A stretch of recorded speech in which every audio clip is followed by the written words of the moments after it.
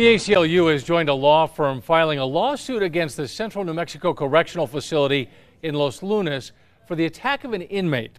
That lawsuit claims that two guards forced inmates to beat up Nicholas Milligan. News 13's Jessica Barron has the latest.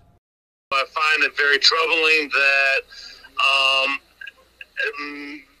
employees of the corrections department would stand by and watch an individual get attacked by several individuals for a significant amount of time. The ACLU released surveillance video they say proves their client was brutally attacked on August 10th of last year. The video from the state prison in Los Lunas was sent to the ACLU anonymously and shows inmate Nicholas Milligan getting beaten as two guards do nothing. The lawsuit says guards Cameron Watson and Jesse Diaz threatened Milligan with physical violence after he refused to grind paint without respiratory and eye protection. The lawsuit claims the officers then coerced three other prisoners to punish Milligan or face consequences. In October, ACLU went before the court's Corrections and Justice Interim Committee asking for more prison oversight. Have somebody who has fresh eyes, an open mind, who is not in any way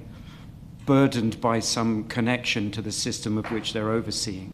Democratic lawmakers like Senator Antoinette Cedillo Lopez and Senator Patricia Roybal Caballero were in favor of more oversight. The lawsuit also claims the two officers falsified documentation regarding Milligan's medical treatment, saying no one was injured during the assault. It also says Diaz filed a report indicating there was no video of the incident. Jessica Barron, KRQE News 13. We reached out to the New Mexico Corrections Department, which said they cannot comment on pending litigation.